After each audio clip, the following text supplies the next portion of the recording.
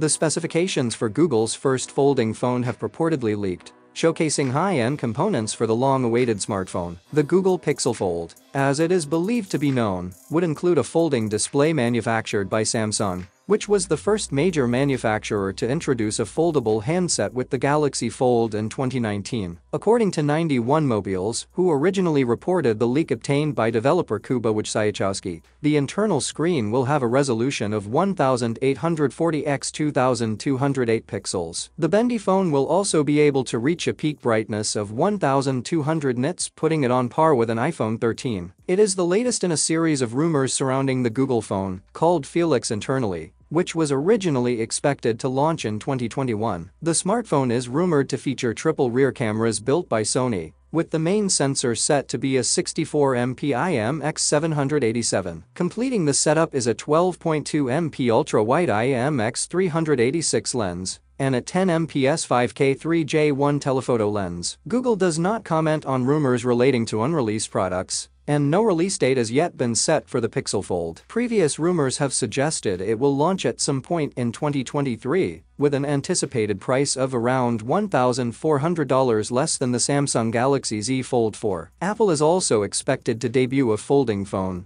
potentially as early as next year. The so-called iPhone Flip is predicted to have a much larger screen than its rivals, as well as an e-ink display on the exterior display to save on battery life. Wojciechowski had earlier revealed information about the Pixel Fold's cameras, claiming that the device will ship with 5 cameras in all, including 3 at the back and 2 selfie cameras for the 2 displays. According to the tipster, the Pixel Fold could sport a 50MP Sony IMX787 primary sensor, a 12MP Sony IMX386 ultra-wide shooter, and a 10MP Samsung S5K3J1 telephoto camera. On the outside, it could have another S5K3J1 sensor as the cover display selfie camera, while on the inside, it could have an 8MP Sony IMX355 sensor for selfies and video chats. The information, which Wojciechowski says was found within Android 13 QPR1, also revealed that the device is codenamed Felix and will be powered by the second-generation Tensor chip,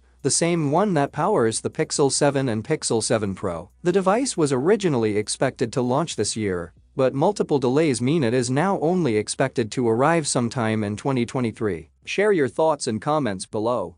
I hope you found our content interesting. And if you did, please like and hit the subscribe button. See you in the next video.